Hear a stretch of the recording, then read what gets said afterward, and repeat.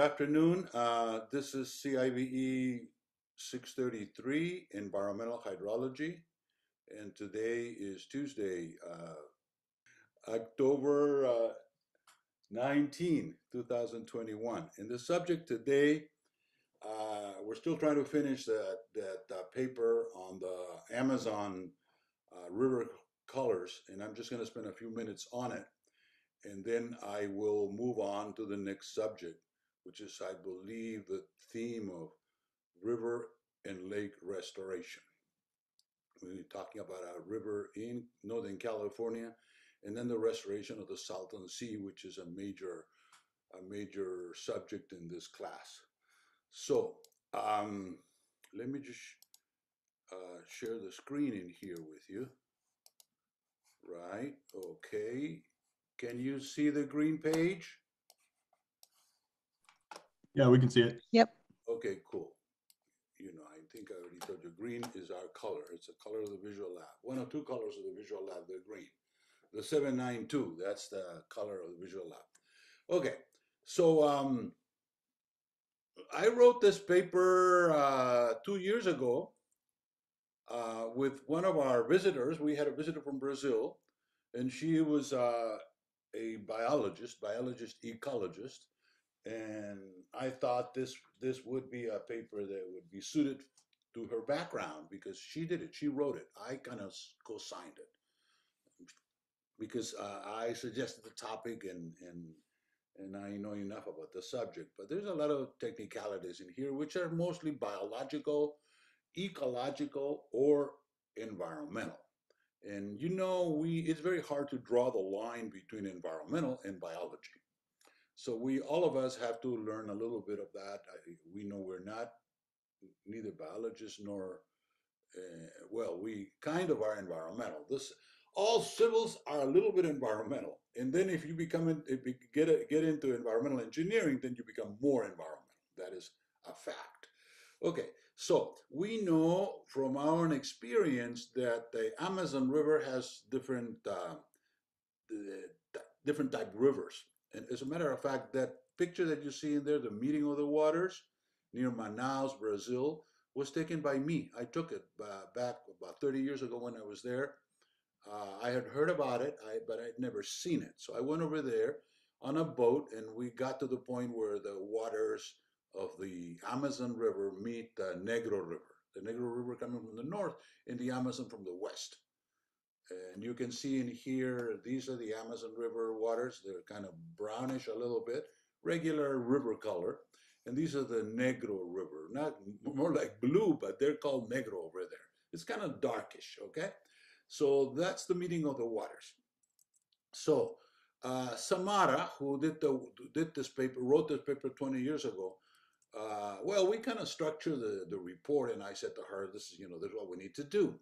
So she researched the subject of the types of Amazonian River tributaries. And she, of course, eventually got to Mr. Junk, or Dr. Junk, who is one of the scientists that had put so much effort on the Amazon. And this plot over here is his plot. And if I understand it correctly, we redid it. This must be the redoing of his graph because his graph was a little bit confusing. We replotted the graph. This is a very indicative graph of what's actually happening out there. As you can see, this graph is plotting the tributaries of the Amazon.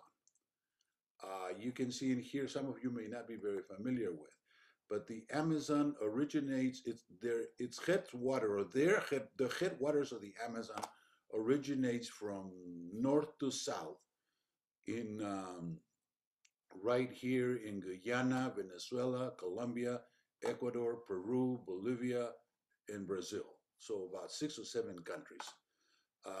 So it's large. It's the largest basin in the world. It has a lot of water. As a matter of fact, we know from calculation that the drainage of the Amazon here at Pará, right here is Pará. I'm sorry, Belém, Pará, or the Macapa. There's two cities in there, one on the left and one on the right side, Macapa and Belén do Pará. These are the cities at the mouth of the Amazon. And the flow in this area is about 1/6 of the total flow of all the rivers of the world combined, the flow of fresh water. So it's a huge river. As you can see, it has, according to the Scioli classification, Harold Scioli did a classification which has stuck in the literature, even though the name's a little bit misleading. But he classified as white water the brown waters. The brown waters, he called them white water. The black waters were black waters, and then the clear waters or the white waters are called clear. So it's a bit confusing, but we have to live with it because Scioli's classification is a very well-known classification. And as you can see here, the colors are a little misleading. The one on the left is called clear water. It's kind of greenish. The one in the middle is called white water, and that's kind of brownish. And the third one is definitely bluish or dark or black color. This is interesting. I am not sure if in other parts of the world the same thing happens, but we know that this happens, of course, in the Amazon. It's interesting because resources can be studied and considered depending on the color of the river. For one thing, we know, for instance, that mosquitoes don't grow in black rivers. So you can go out there in the River Negro and have a boat trip for a few days, and you will not be bothered by mosquitoes. Well, if you go on some of the large rivers in Bolivia, for instance, there's some rivers out there in Bolivia like the Guapore and others that are so bad that I mean, you go out there and the chances in a couple of days you'll get malaria. Okay, so it's kind of an area not to be in. Or you could fight it, but why fight it? Why go out there into the mouth, the lion's mouth, so to speak, in terms of the malaria? Malaria is a pretty bad illness. Professor Balik from the Czech Republic, whom I met when I was in India, had written a book, and his book was called Tropical Hydrology. And his tropical hydrology encompassed the work that he did mostly in India. I'm sorry, not in India, in Africa. What am I talking here? Africa. And he told me at the time, this was back in 1993, I believe.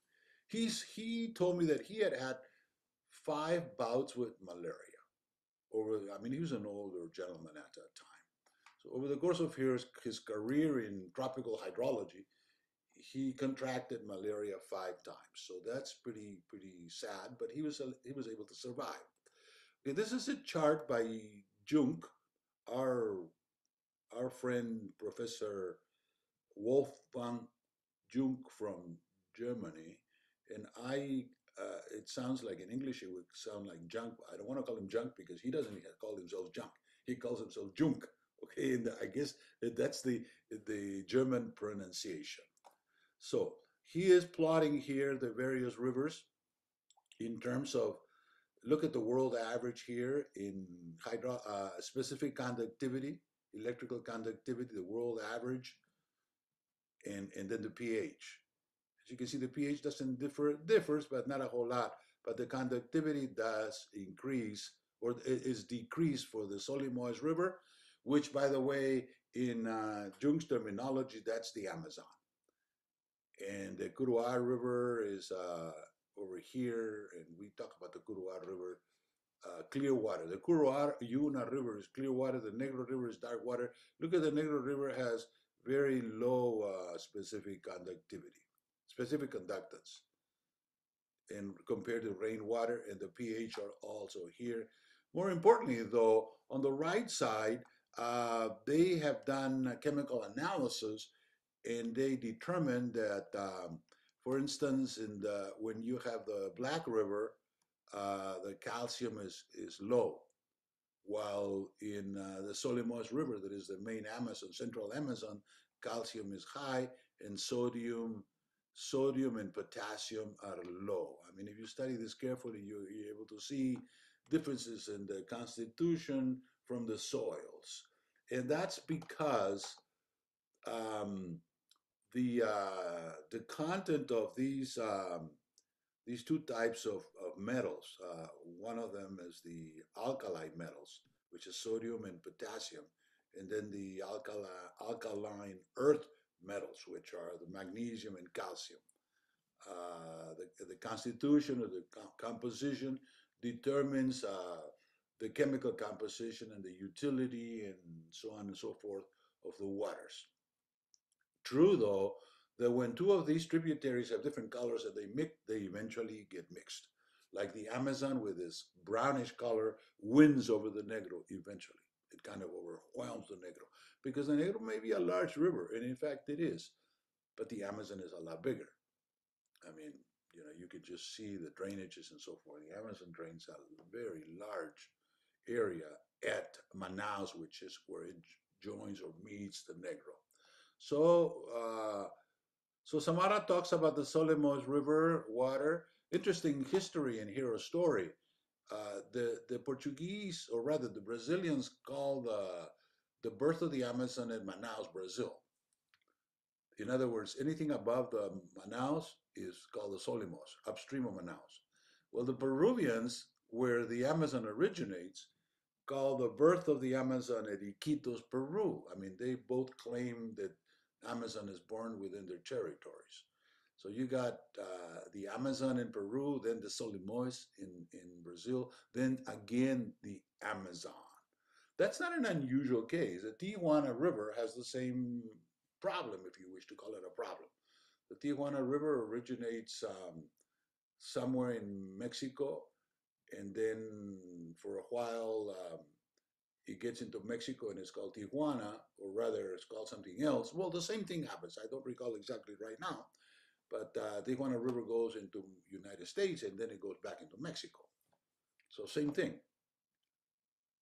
Same thing in terms of the naming of what the name of the mainstream river is. Okay, so that's the Solimões River. Then the Negro River, Blackwater.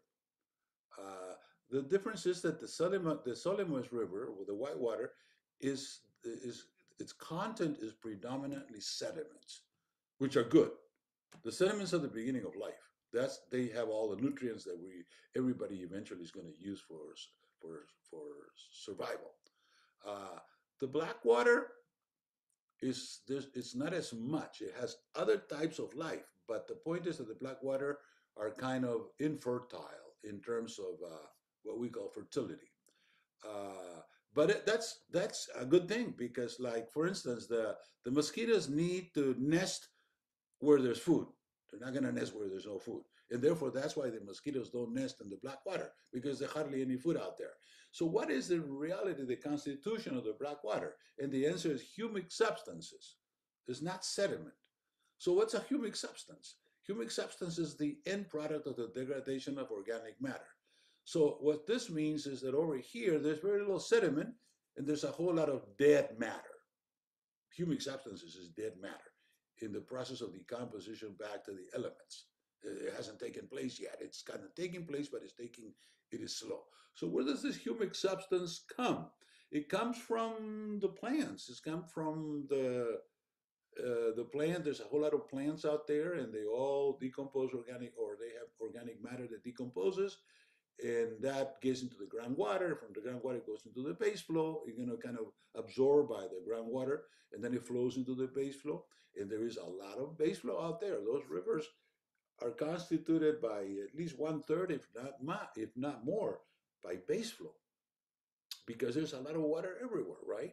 So therefore, in that case, we have the humic substances predominating. Hardly any sediments. I've actually been on the Negro a couple times out there, navigated a little bit on the network when I was young, maybe 30 years ago, and there are hardly any sediment out there because of the geomorphology of the terrain and the climate. There's three things that coming into bear in our analysis as environmental engineers. That is the climate, the hydrology, and the geomorphology. And not next week, but the following week, I believe we're going to get heavily into that. So let's just sit down and wait when I start talking about that subject, which I call eco-hydroclimatology, the combination of ecology, hydrology, and climatology. Okay, so that's the Negro River. Flat terrain and no sediment, no hills.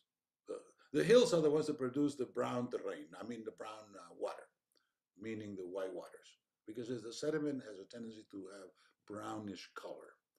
Okay, here there's a nice picture I pulled out of the web. I guess Samara pulled this out of the web. There's a lot of resources on the web. This is the meeting of the waters. This is a better picture than mine, obviously, because this one's taken from a plane. Mine was taken just from a boat. But it's fascinating to see the meeting of the waters. The Negro on the right and the Solimoes on the left. And finally, now that we know the brown waters, or like I guess we call them white waters and the black waters, the question is, what about these other waters that don't have any sediment and they don't have any organic matter either? These are called the clear water rivers. So why and how is it that they originate? Well, they originate from flat areas that are rocky, that are not sedimentary. They don't have sediment. There's two areas of the source for this water. The Guyana Shield over here and the Brazilian Shield. And they call it shield because it's a rocky shield. It's also referred to with the word cratons. Now, not that word is not many people know that word, but look it up. Craton is the shield, the I guess you can say tertiary. It's tertiary rocks, not quaternary sediments. And turns out that out there there's hardly any soil, therefore there's no erosion.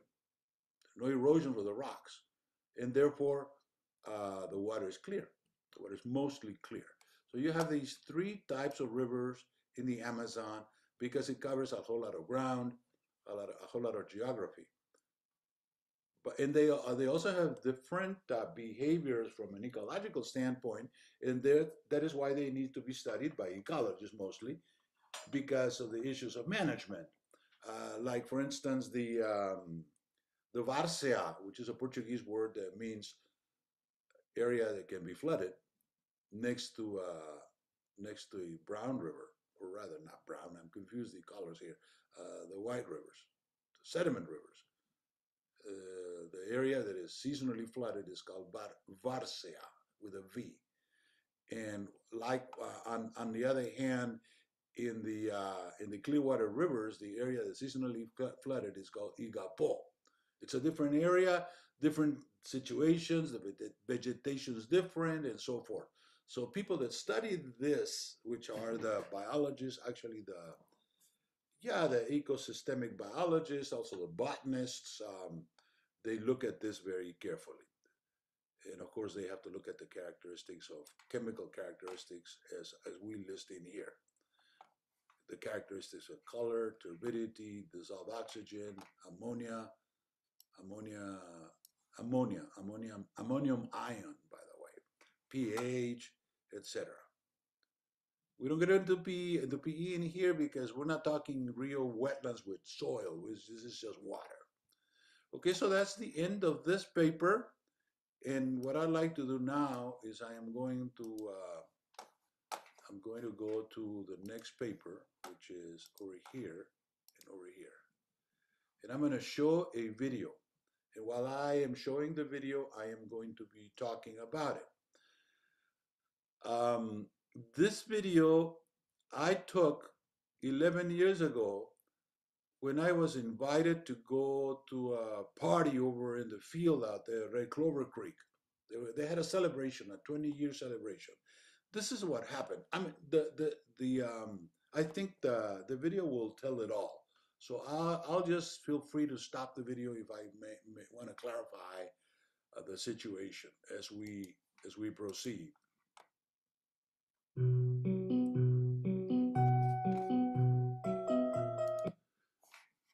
don't like this stuff. Red Clover Creek is a creek over in Plumas County, California. Where is Plumas County? Well, first, how many counties in California? That's a number that not too many people know. 58 counties in California. Plumas County sits northeast, abuts with Nevada, with the state of Nevada. It's about, I would say, if you go from south to north, 80%. Pima County is around that area. I'm not Pima, Plumas. Plumas County is around there. Um, so the story is going to be told by the video. Okay, let's get going here.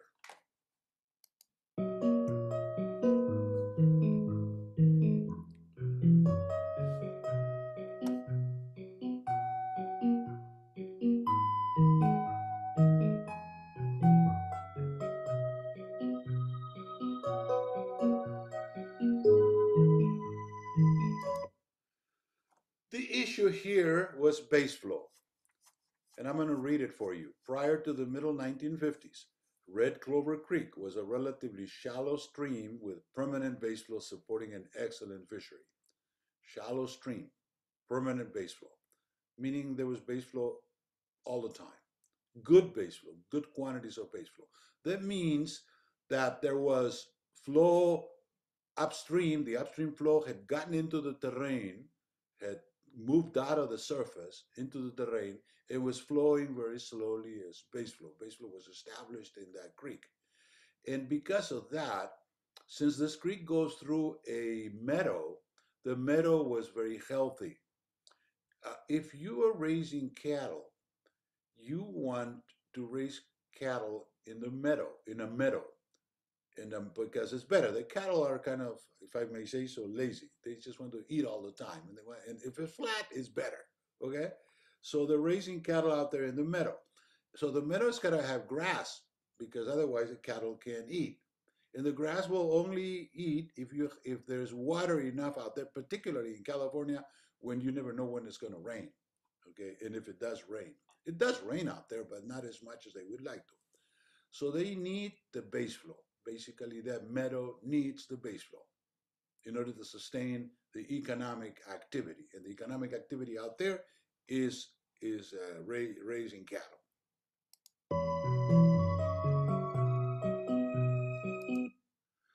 Now, in the late 40s and early 50s, federal programs were introduced to eliminate willows using aerial herbicide spraying. Now, that in retrospect is bad because it caused a lot of havoc out there on the base flow. It hit the base flow and it basically eliminated the base flow. So therefore, the meadow went down the drain or got really different than what it was before. And people that live out there and are sustained by that type of economy were kind of in trouble or suffering from this situation. Federal programs? Do the federal agencies go out there and do something that is negatively affecting the ecosystem? And the answer is yes. They speak out of ignorance. They didn't know. And we do a lot of things, engineers and everybody else, by the way, does a lot of things out of ignorance. I was talking to somebody this morning and I said, education should be like a lily, like a calla lily. I've talked to you about this before, that you should know a lot about a little and a little bit about a lot. And not about a little so you can sustain yourself, and a little bit about a lot so that you can relate to the rest of the world. Because the rest of the world is not going to know what you know in your field. Nobody is strictly specialist in your field. So that's the way we should do education. Like remember a lot about a little and a little bit about a lot. And these agencies, like I don't like to be critical, but I'm going to state it out because it's true. Like the Soil Conservation Service at the time felt that they wanted to conserve water and therefore they're going to get rid of the vegetation. The theory was that the vegetation is breathing water, is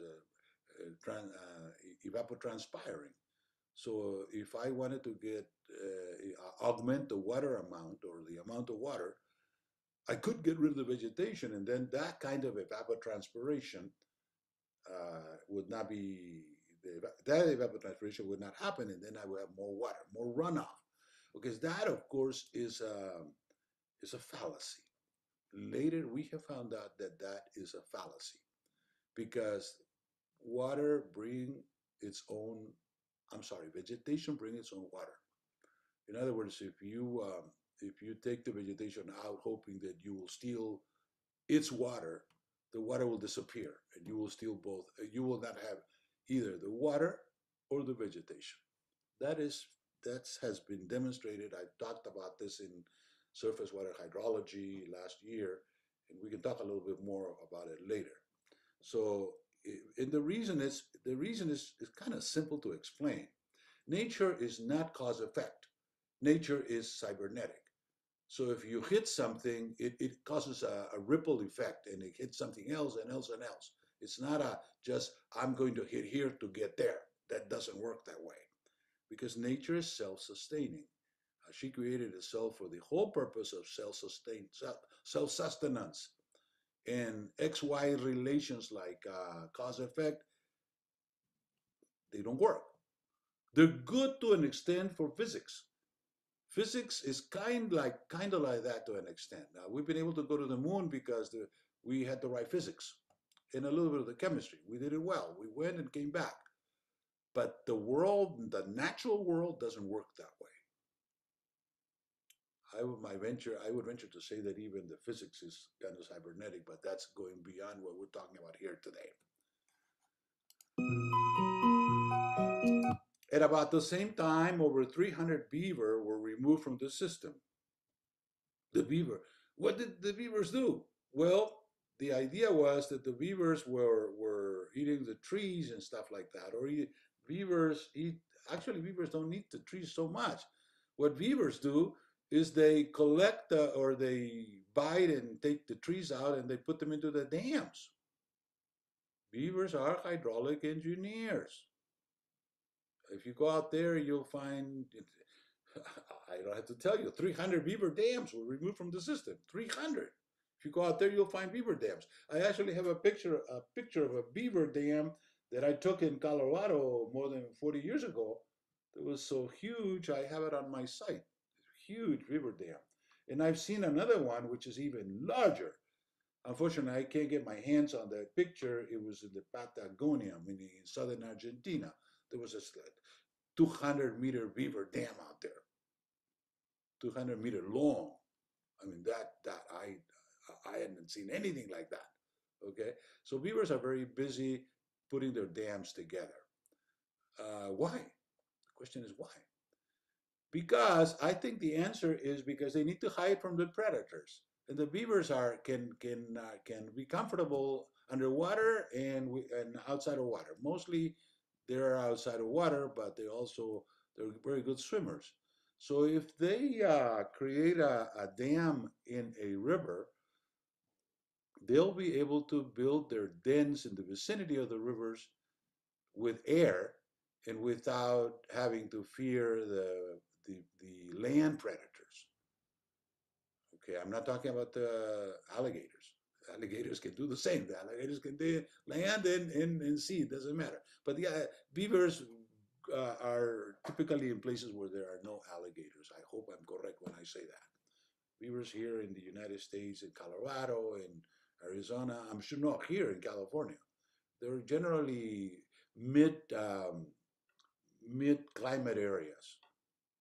If you want to go see alligators, you got to go see in areas where it's wet, like 1,500, 1,600 millimeter per year or more, 2,000, 3,000. There's a whole lot of alligators out there in the Amazon. The Amazon, Junkers have said, I read it recently, that it varies between 1,500 and 5,500 or 5,200 millimeters. That is extremely wet. It is extremely wet. In case you want to know how big is an alligator or a crocodile, don't ever face those guys. Alligators are kind of small. They get to be about 3 meters, but a crocodile, a good crocodile of the Amazon, can measure up to 9 meters. That has been documented by scientists that have looked at this. Here, 9 meters. Imagine the weight, and those people kind of move swift. So I mean, those animals, you wouldn't stand a chance. But certainly, we don't want that. But that people have to be careful. That may be one of the reasons why out there in the Amazon, as I had said many times, there are not that many people out there. Even though Brazil is intent of developing the Amazon, they are going to fail. They have failed before, but then they have another politician that doesn't know what happened before, and then he continues with the same thing. We're going to develop the Amazon. We're going to extract the resources of the Amazon. Uh, the Amazon, you can extract the resources, but you got to be careful to identify where and how without doing any damage or very little damage to the ecosystem. And I don't think that that's what they're doing now. They just want to get out and exploit the resources and get them out. They're going to fail. Hopefully, the gentleman that is in charge will not be in charge for too long. I know I'm talking about. I mean, you know who I'm talking about. So I'm not going to mention names. Okay. About the same time, okay. Long-standing effects of heavy grazing. Heavy grazing could also cause this problem. Heavy grazing is like having land for 500 heads of cattle, and you put in there 1,000 heads of cattle, hoping that it'll get better. No, it will get worse. And then eventually you have overgrazing. Um, Overgrazing is done by people that don't know what they're doing. Because if you're a good um, cattle man or cattle person, you have to get somebody to tell you exactly what is the capacity of the range that you're grazing. So as you can put as many heads as possible without eating into the capital, basically. You cannot eat into the capital, because if you eat into the capital, basically it's like you go into the bank and having a certain capital and then withdrawing every month something, and by the end of a couple of years you don't have any capital, right? The capital is the capacity of these locations or situations to grow and produce, continue to produce food stuff, grass and stuff like that. So heavy grazing and a system of abandoned logging railroad grades are also logging. Logging is important. Logging is something that we do all the time. But you can't lift the trees that have been logged with your finger. You got to transport them. So you got to have logging railroad grades. It says it here, railroad grades. Brought Red Clover to the brink of collapse. Now, what actually happens in a system like this is a sequence or a succession of a couple of things. You have overgrazing, then you have drought, and then it causes trouble. First, you have drought, and the drought is followed by a flood. So the the drought exacerbates the overgrazing. And then after the drought, there's always a flood. That's just the way Mother Nature works. When she gives little, then she gives a lot later. So then the flood would actually destroy the situation that has already been weakened by the drought. So we can't avoid drought. We can defend ourselves against it, but we cannot avoid drought. Right now, I read in the paper today that California is going through its worst drought. California is a drought country. Why are we here in California? People will say because we like it. With California, we grew up here. But at the beginning, it wasn't like that. We had to bring in the Bureau of Reclamation to help us. Without the Bureau of Reclamation, we wouldn't be here. I mean, that is a fact. That's been written in the books. Okay, I don't have to say it. Uh, so in 1903, the federal government decided that California was not going to prosper unless the federal government put some bucks in there to support it. So they created the Bureau of Reclamation, which is responsible for the handling of the reclamation, meaning the recovery for irrigation, for the economy of the lands that are subject to drought. And right now, we're in a major drought. Hopefully, everybody knows that I happen to know that if we have a major drought now, then you're going to have a major flood following in the next few years, 3, 4, 5 years. So we better be prepared. I'm hoping that the people of the Department of Water Resources know this, and they're prepared for the sequence of droughts first and then flood. So you can split it the other way. When there's a big flood, there's going to be a drought following. We had a big flood in 2017. It almost broke one of the major dams. The second largest dam in California was almost broken. It was actually destroyed, half destroyed. Not the dam, the spillways. The two spillways were destroyed. He was lucky that it stopped raining right at that time when it was not where it was going to be causing a tremendous amount of damage and even killing people. But it stopped. It was lucky. We were lucky at the time. We may not be as lucky the next time. So we got to be prepared. So once the gully formed,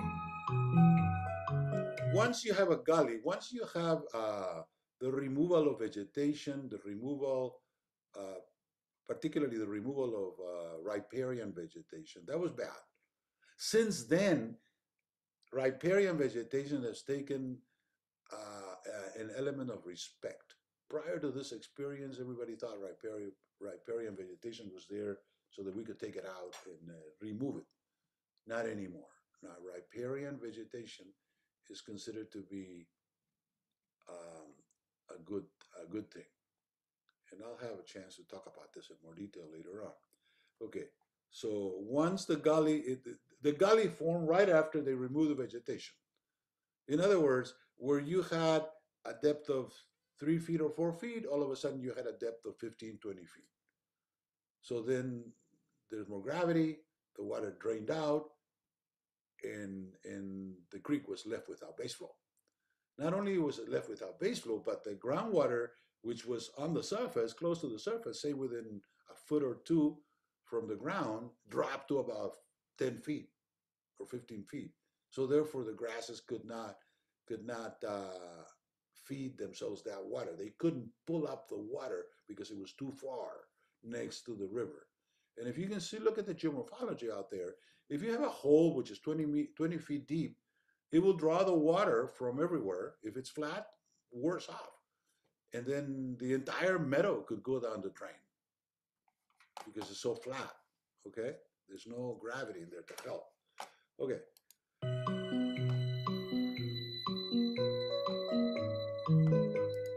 So, of all the reasons for the formation of the Feather River Coordinated Resource Management Group in 1985, none was more important than the loss of red clover. So, they lost red clover.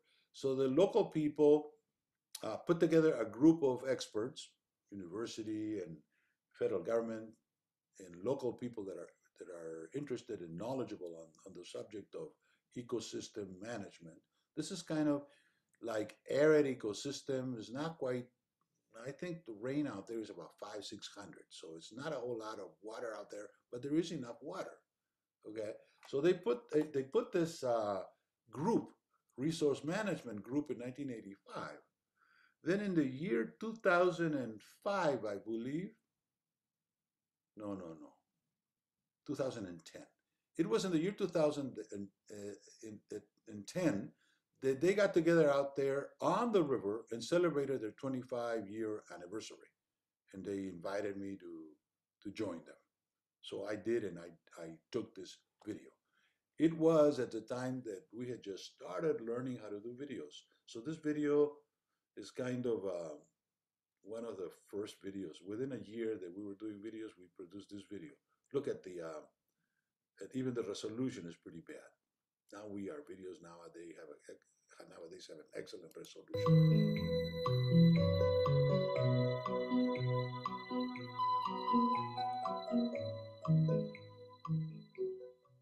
Hi, I'm Donna Lindquist. I was one of the team members that helped put together the Red Clover Valley demonstration project in 19. Donna was the person that was first involved with the recovery of this creek. She is by profession a range manager. A range manager is a kind of it's an agricultural profession. They manage the range. It's like not quite the irrigation, but the range. They're supposed to be technically an engineer and ecologist at the same time. She identified in the middle 80s and late 80s that it was necessary to look at the base flow and protect the base flow, because she knew that the base flow had been lost out there at the Red Clover. Because I mean, she was out there and she saw what was happening, studied it. She had the background to study it. So she developed the idea of studying the base flow,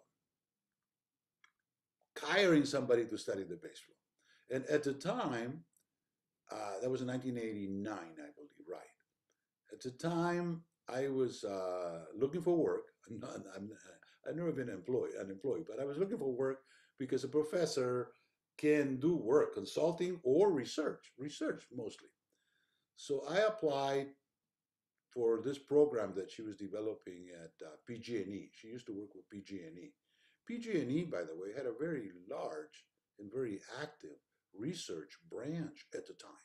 I don't have it anymore because they have run into trouble, unlucky over the last couple of decades. Okay, but she was there at the right time, at the right place, and I was able to benefit from the sources that were coming out, the monies that were coming out from PG&E for research. So I was lucky that when she put out her RFP, nobody applied but Professor Ponce. So she called me up at the beginning of the summer and said, you know, Professor Ponce, you're the only candidate, so you have it. So I took it. I took the job. I knew that I knew nothing about base flow. I was a flood guy from the beginning. From the early 70s, I was a flood guy. And flood is not base flow. It's like two sides of the coin. You either look at one side, which is flood, and the other one is base flow. Or drought, you could say. But base flow is not the same as drought. Okay, we can distinguish that. But I knew that I had to learn it.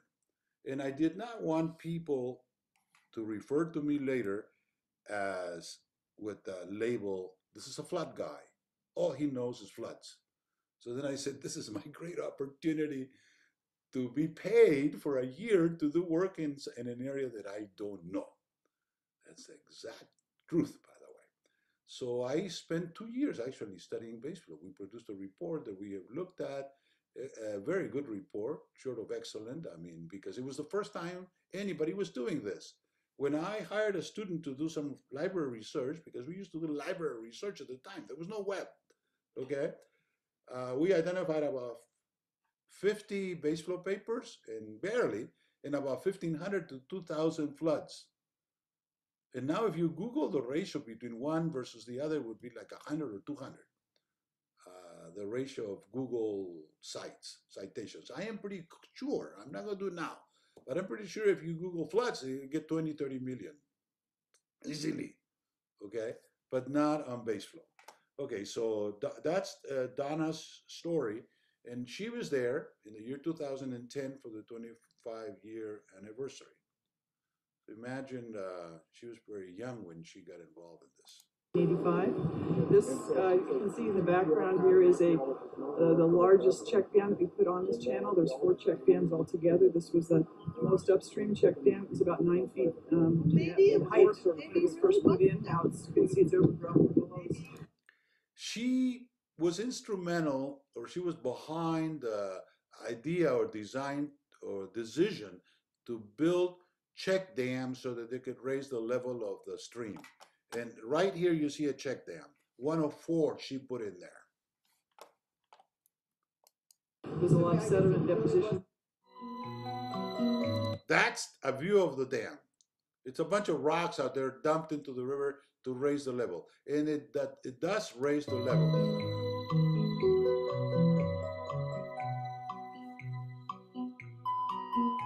These dams are not going anywhere because the rocks are too heavy. The flow is not that strong. The first dam downstream. This is Dan Kaffer from Soil Conservation Service. And I'm chuckling in here because these guys were the guys that removed the riparian. So they're kind of the guys responsible for the whole thing happening in the first place. It may not be Dan, because this is 1985, or I'm sorry, 2010. And the stuff that was done by SCS was in the 60s. So it would have been 1 or 2 generations removed from Dan. But the point that I'm mentioning here is that U.S. Natural Resources Conservation Service that succeeded the Soil Conservation Service. The Soil Conservation Service in 1995 became the Natural Resources Conservation Service. That's another story. It was like 3 feet tall, and it was in the bedrock. Bill, was there during its construction. And the next dam raises the water 6 feet, and then this one another or this one 9 feet, so that you have pond to pond to pond downstream, and you start with bedrock control going upstream to create this dam that then backs water up for half a mile and recharges the whole watershed. And if you look out in the meadow, you can see the piezometer wells that Don Lindquist here in the mid-80s was monitoring. This is a fascinating project because it really was an experimental thing. Because check dams have a mixed bag. Sometimes they're successful, sometimes they're not successful. It depends on the geomorphology, the local situation. It's pretty hard, and the profession doesn't have enough experience with check dams. I mean, I've seen references where they don't like them. They say, no, no, no, no, don't put any check dams. Or others that say, oh, no, check dams are going to solve the problem. We had two instances in Colorado where the Forest Service went in there and put a lot of check dams and they fixed it. So at least those two projects were successful. And we will probably talk what was happening with the groundwater and how it was recharging the groundwater out away from the stream bed and recreating the meadow situation out here and improving water quality and creating wildlife habitat and all the great stuff that happened, at this particular location.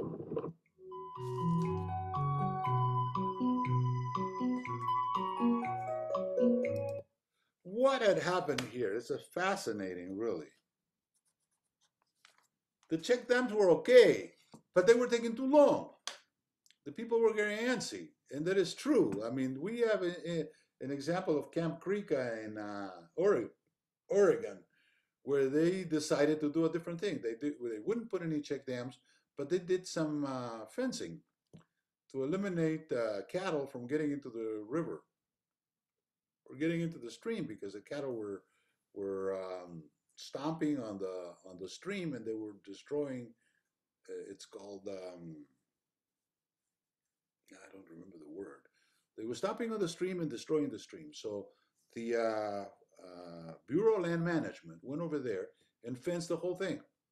And the fencing worked. It helped. I was there to document it for a couple times, 15-year interval, and the stream is recovering. But the calculation, if you extrapolate the process of sedimentation inside the stream that is going on, it would take about 50 years from now to recover completely. So the question whether people have 50 years or not, that is up in the air, I mean, it depends on the local people moving the forces that be or the powers that be in order to put the resources together to fix the stuff. Either you fix it in 5 years or you fix it in 50 years. The case of Camp Creek was 50 years. In this case, people were kind of antsy and they were looking at the check dams or saying, okay, when is this going to happen? And it wasn't happening. So in 1995, that was 10 years after Donna Lindquist was there, the Coordinator Resource Management, that means the group of those people, developed a technology called pond and plug. And this is kind of an unusual situation because the pond and plug is that's something that a lot of people say that you shouldn't do. You shouldn't mess too much with the river. Well, these guys went out there and basically mess with the river. Pond and plug seeks to eliminate the gully through on-site excavation and fill. In other words, if the river wants to go here, they are going to say, no, we're going to stop you. We're going to go here and there. We're going to make you do what we want you to do, forcing the water level in the valley to rise to meet the historic remnant. In other words, they put a lot of dams out there locally. Exactly how they did it, I honestly don't know. I wasn't there when they did it. I was only there after the fact when they were kind of celebrating that this stuff had worked. And I was not there in 1995. I was there in the year 2010, which means they had 15 years of experience with this pond and plug technique. But what I know is that they were so successful in raising the level faster than the check dams that they were being called all over the world to go and tell them how they did it. Because, I mean, the numbers show, right? As you can see, there's some time elapsed here. In 2006, the pond and plug technique was used in additional points of Red Clover downstream of the original check dam project.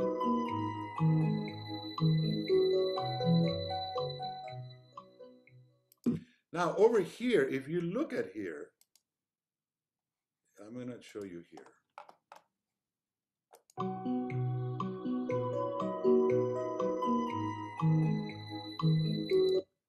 That's Red Clover in the year 2010.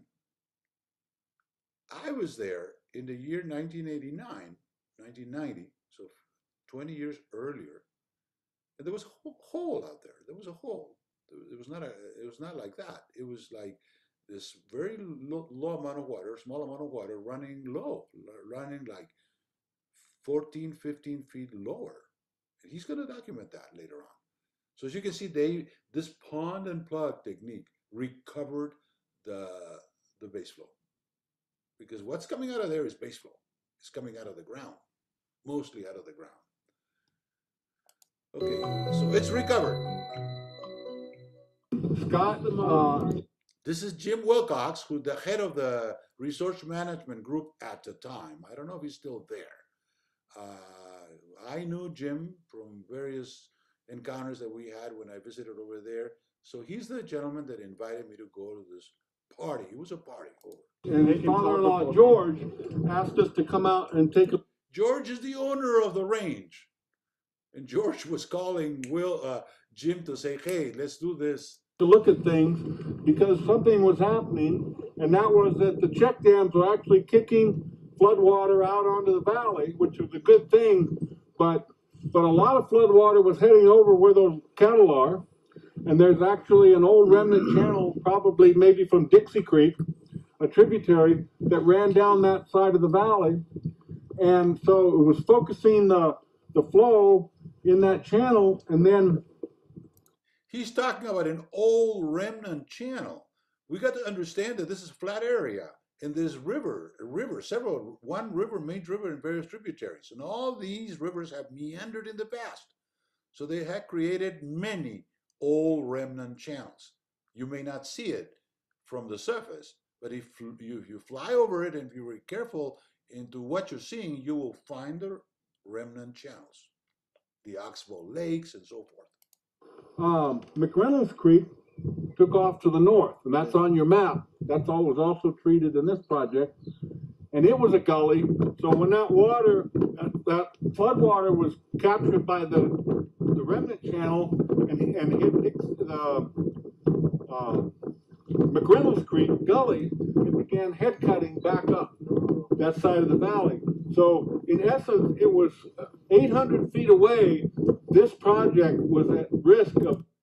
Head cutting is when you have the beginning of a river and it's steep out there. So when it starts raining upstream, it head cuts. It's like the New River that head cutted 40 kilometers on its way into the Salton Sea. Being end run. The old gully was right here, and then it cut across to the other side of the valley. So where that cuts back to the right on dry soil, that's a plug. That was the first plug on the main stem of Red Clover. The ponds and plugs you see in the background are the treatment of the McReynolds Creek Gully, and that extends all the way to the base of that cone-shaped knoll there. Unfortunately, we did not have the time at the time because it was a party to go out there and visit every one of these sites. I would have liked to do that, but that was not the case. We had to see them from afar, which means you not really fully understand the physical situation. You have to be told. And then the Red Clover Gully continued on around the far side of the valley. So we have a plug there, another borrow site, which is a pond, and then another plug, and so on. This channel here in the foreground was here, the remnant channel, and by basically eliminating the gully as a conduit for flow out of the valley, that caused the shallow groundwater and surface water to begin to rise. The next low spot to convey flow was the old channel. And so we didn't have to do anything to the channel. We didn't have to build any channel. All we had to do was allow the water to find it. How much higher is the flow running over here now that the system is working? By the way, I don't know if you noticed it, but that's me talking, asking a question. I asked him, what's the difference in elevation between the before and after project? Victor brought up a good point, and I actually don't have, I probably should for this kind of a presentation to have a picture of the gully right over there. If we were out here pre-project, the water would be running here, would actually be running 14 feet. If you were out here pre-project, and we were out there pre-project, 1989, he said it was 14, it was lifted 14 through the intervention of the plug and pond and plug technique. So river restoration at its best. Never mind, the river doesn't look the way it used to, but it's gotten better in terms of the base flow, and the meadow has improved. Lower than it is now. That's how much the water table has risen. We had a 14-foot deep gully out there, about 100 feet wide. And it was pretty barren.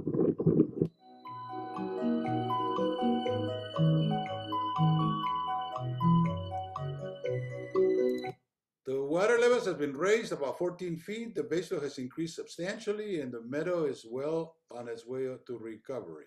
This was done in the year 2010. I honestly have not followed suit. I haven't really gotten in touch with Jim. Maybe I should. Maybe I should go out there and do an update on this project, but I haven't done it.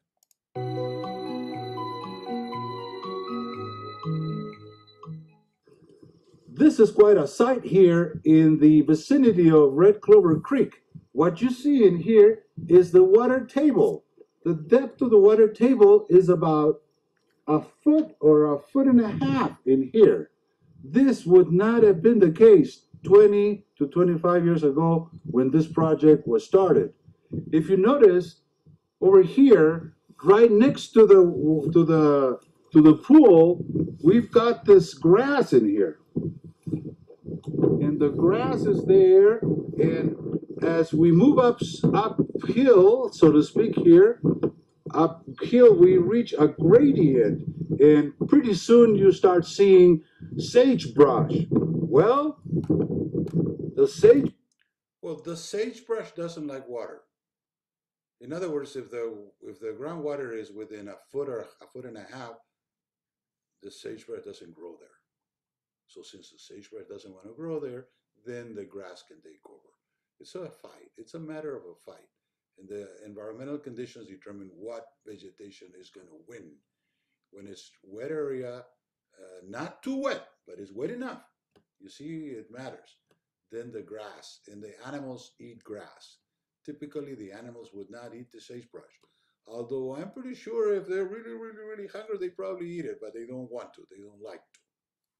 The sagebrush. I'm not 100% sure of that, though. I know for a fact that goats will eat anything. That's why goats are the last in the scene of the crime. First, the cattle, when it's overgrazed by cattle, then the cattle raisers move out, and then the sheep raisers move in.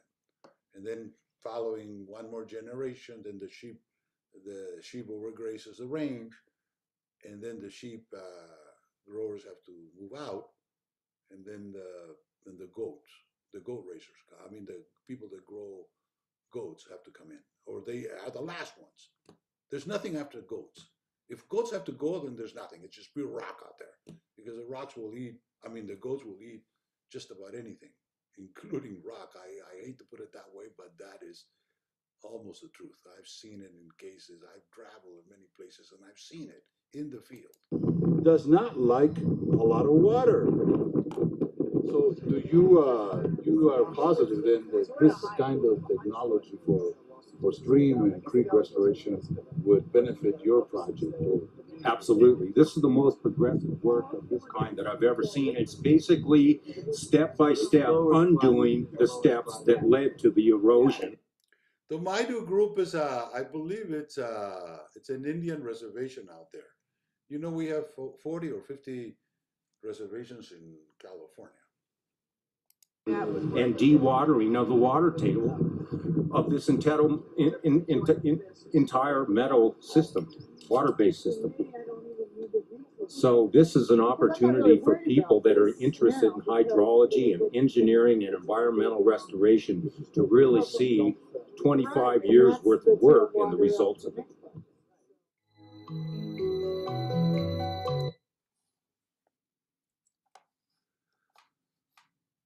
Okay, there is, what am I going to do in here?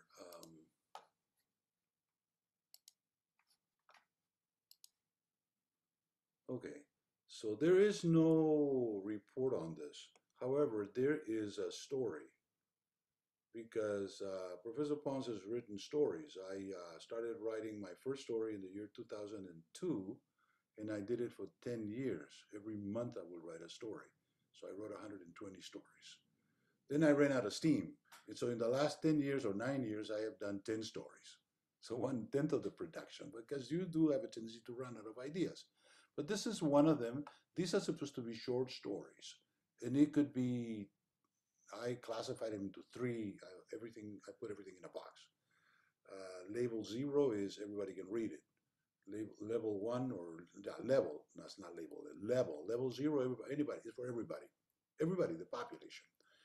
Level 1 is for a few people, like you have to be kind of an engineer, a technically minded person. And level 2 is you have to be knowledgeable in the particular field. Because you know there's levels in knowledge. In every type of knowledge, there's always levels. So this is the story that we put together, which is kind of repetitious. So I am not going to go over it. We already gone over this. But over here, we have pictures before and after. Confluence of Red Clover and McReynolds Creek. Okay, the one on the left is my picture, and the one on the right is the picture that they gave me when I was there. So as you can see, the level over here, you can see the depth in here, at least 10 feet, if not more. While in here, the water is close to the surface. You can see it. You can almost feel that it's close to the surface. This one's even better. Now you can see that this is the same area. Why is it the same area? Because this hill over here has a weird shape, right? And over here is the same. The only difference is that it's not quite the same spot.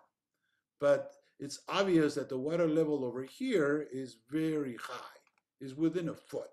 While over here is, you can see in here, there's several feet in here, maybe 8 feet.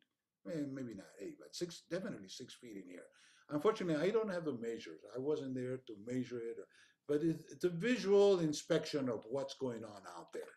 We know for a fact that the water level in Red Clover is a lot higher now than it was when Donna Lindquist started her project in 1985. That is 35 years ago. And over the last 10 years, it was a lot faster. It went up a lot faster because of the pond and plug technique that Jim Wilcox and his associates worked on for the last 10 years out there. I'm told by Jim that he has been all over the world trying to repeat this thing and do it, teach other people to do it, which is great. Okay, so that's the end of the story of Red Clover. So we got about 10 minutes in here, so I'm going to get started. This week, we got to talk about, our subject is the Salton Sea. I got 3 papers on the Salton Sea, and this is going to take a good period of time, so we're fine. We're on the money here. We're okay. So let me just get started with this issue of time engineering. Time engineering. When I was in Colombia back in the year 2008, I have a friend of mine who was a very good friend. We were office mates over at Colorado State. We both were getting doctoral degrees at the same time. And he went back to Colombia and he set up eventually, it takes time, but eventually he set up a consulting firm and he's very successful in his consulting endeavors. Professor Ponce took the professorship over here at San Diego State, and I am very successful in the teaching, but I guess it's a different type of success. Okay, so I was there to visit his projects. He has what he is doing out there, among other things that he does. He has a company. I wouldn't call it a large company. he must have at least 10 or 15 employees, which is kind of, in the US, would be small.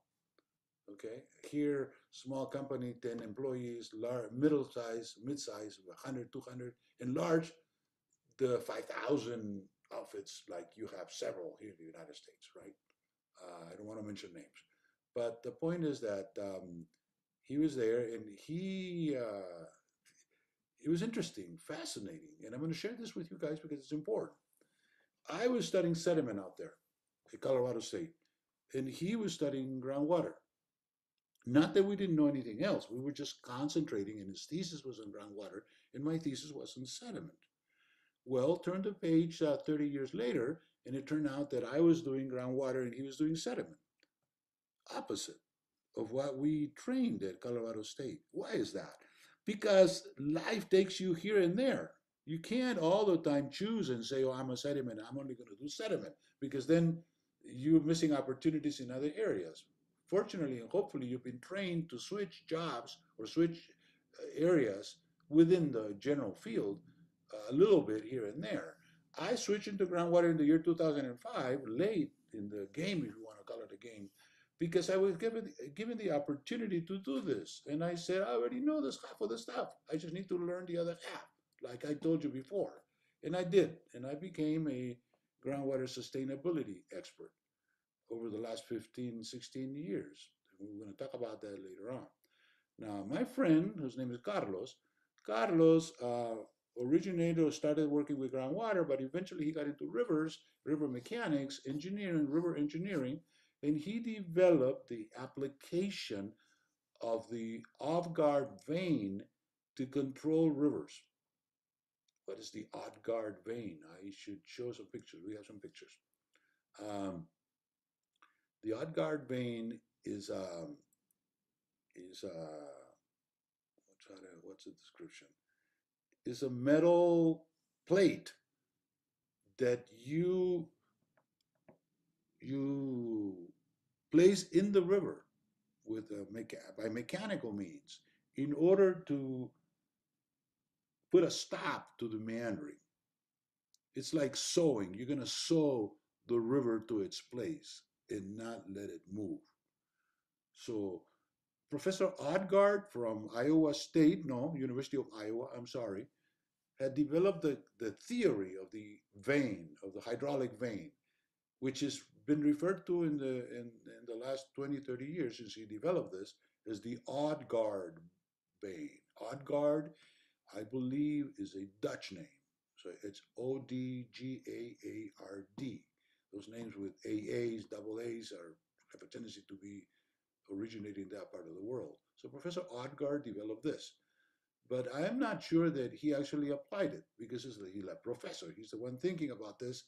So my friend Carlos was the one that actually extensively applied this. Last count, he had about 20 projects. And each project, he nails maybe 80, maybe 100 of these metal frames, hoping to control the river. So basically, the word is so, to sew the river into its place and not let it move. Why would you want to do that? Well, you get hired, he gets hired by the transportation engineers that have done or designed or construct or built a highway right next to the river. They do that because, I mean, that's what they want to do. We'll go from point A to point B. And very little they realize that they are right next to the river. Well, they know that they were right next to the river, but they didn't think that it was going to move. But 5, 10 years later, after the road was built, the river started to move and it endangered the road. So then that's when they call the surgeon, my friend. You can do it. You can fix it. We're going to pay you. Give us a proposal. So he does that, and he started doing this around 20 years ago. I would say 25 years ago, because he was talking to me about it in the early 90s. Yeah, early 90s. By the year 2000, he was putting his first project together. He's done 20 projects. In the process of doing that, he has gotten rich. Because one thing is consulting, where you peddle your ideas, and another thing is building. When you build, you're peddling iron, stuff, material that's 10 times, 100 times more expensive than just thinking about it. The consulting is not make money, to be honest with you. Okay? So he has become rich in the process of doing these projects. He does it for the highway departments around Colombia, all over the place. He has done like 20 projects. Why hasn't he done more? Maybe they were not needed because this is surgery. Surgery, you do surgery only when you don't have anything else that you could do. Okay? They want to put these nails. It's a kind of a shield to stop the erosion, stop the movement of the river so that it would not encroach upon the highway, which is already built. Okay, so he wanted me to visit so in the year 2008, I was there and visited the project and contemplating from a distance the project. I said to him, Carlos, I believe you are a time engineer. And he said, oh, really? What is that? And I said, well, I just invented it, a time engineer. And that's what I'm going to talk about in this class, in the following class. And then subsequently, I use a term and people are going like, what is that? I mean, never heard of it. So I said, I'm going to write it down. So I sat down in the year 2015 to write down the concept of time engineering. And we eventually did a video. So I'm going to ask those of you that have time, we can watch the video because I'm going to go over the paper. I'm not going to show you the video because it's the same thing. The video has the paper has the video. Okay, but next time we come, I am going to extensively spend a lot of time on this time engineering because it is not only instructive, it is fascinating, it is correct in my opinion.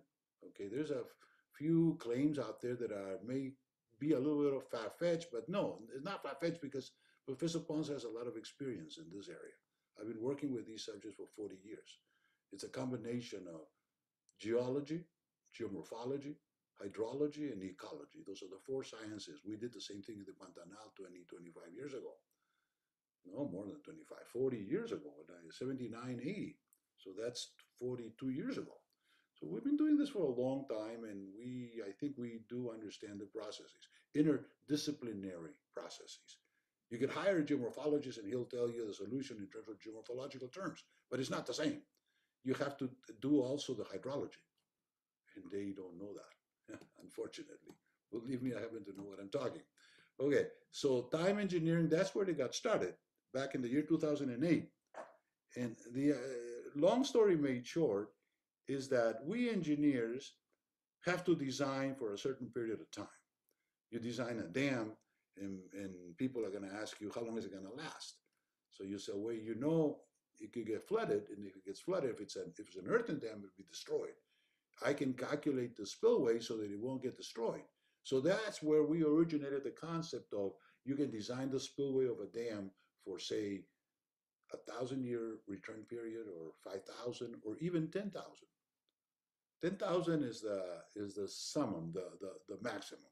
We hardly ever, if any time, go to more than 10,000 because 10,000 is 400 generations of human population, 400 generations.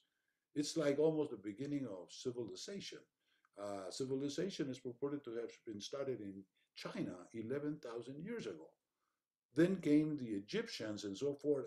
The rest of the people were running around in caves at that time. In Europe, certainly, in caves in the year, say, 8 to 10,000 years ago. Then came the civilization that started in earnest in Iraq, in the Mesopotamia. The Mesopotamia is the middle of two rivers. Potamia is the river in Greek. So there's the Tigris River and the Euphrates River. They kind of join, they don't join. They kind of go by. And that has to attribute to the geomorphology of the local region that had these two rivers kind of get close together, but they don't join.